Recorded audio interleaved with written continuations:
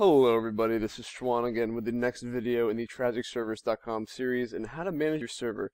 And today, we're talking about the server control panel. We've touched on it a little bit before, but now we're going to go a bit deeper and see what all kinds of functionality it has and how you can use it. So we're going to go to TragicServers.com, and if you're logged in, you'll see Server CP. If you click on that, you will see the server control panel, and right now you'll be on the status tab, and we'll just go through this top to bottom. So the status tab tells you a couple main things. It tells you what your IP for your server is. It tells you what map your server is on, how many slots you have, and that's pretty much it, and what the name is, stuff like that. Just basic information. Now if you go to easy setup, this is where you can edit the name of your server, the archon of your server, the password to your server. I wouldn't touch the map cycle if you're using a competitive server. There's really no need to do that. And you can manage your Source TV settings. So, the only thing you really want to do here is just make sure that the delay is like 120 seconds or so, and that this option right here, delay map changes until the whole game is broadcast. You want to make sure that is checked. That is something that you need to check so that if there's people watching your STV for whatever reason, the game won't end for them on STV, even if the game ends while the players are playing. Like, this is a problem that ESEA has had at many different lands, where people will be shoutcasting and then all of a sudden the map will cut off. If you make this checked, that won't happen on your server. So, the next tab is auto installers, which we won't get into now, but we will get into it in a later video when we go into installing different kind of mods that you can put on your server. Now moving on from there, we have our server control, and there is definitely one thing I want to talk about from here. You can restart your server from here. This is where you restart. So you would go to server control, restart the server, and then do it, and your server will restart. And up here, your server is up. And if we said, okay, stop the server, it would say your server is stopped. Now the other cool thing on this page is show archon tool. So if we click that, you will see the console for your server right through this web page. So let's say that you didn't want to launch TF2, but you wanted to check something with your server or change the map, but you weren't on the server.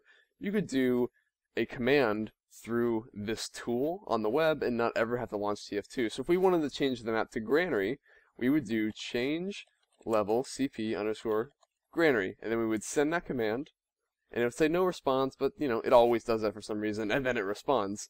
And if we go back to status, you will see that we just gotta wait for it to update, and here it is. The server is on Granary now, and you'll see that right there. It was on Badlands before. So that's something really cool that can happen with the server control panel. Another thing to note is we'll be going more in depth on this console here, because we'll be in the future in another video. We'll be talking about, you know, how to kick people, how to exec configs, and basic archon commands for your server, and we'll do it through this window. So keep note of this. Another video is coming that will go more in depth on this subject. Alright, so the next thing we want to talk about is the file manager. We've touched on this in the FTP video, because right here is where we get our FTP information, obviously, but there's one other feature I want to talk about here, and that is the text editor.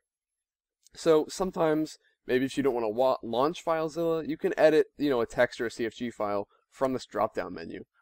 I personally don't use this, but you never know, you could use it. So let's say you wanted to edit a, you know, some kind of config. Like if you keep scrolling down, you'll see the folder structure of whatever file you're looking at. So if we scroll down, we'll see that, alright, well, cfg/server.config. Okay, like we can click on that, and then we can, from there we can edit it, we can delete it, rename it, move it, copy, and download it. So if you just wanted to download it, you could do it through this website, our control panel. And if you wanted to edit it, you could just, you know, keep it on edit, press submit, and then right inside this web page, you can edit the config without ever having to launch your FTP client. Now remember, you can't upload maps like this, you can only edit text files, and you can't actually make any new ones either. So it's a good tool if you want to, you know, if you're in a pinch and you want to make sure that one of your files is correct, but it's not really as functional as, say, you know, a proper FTP client. Alright, so we saved it, and we'll go back, and we're all good. And that's it, really. That is all the functionality that you'll get out of your control panel. And make sure that you stay tuned, because the next video we're going to go through what kind of good Archon commands and ways to check up on your server you can use through the server control panel and this Archon tool. Alright, so thank you for watching. I'm Schwan, and I'm out.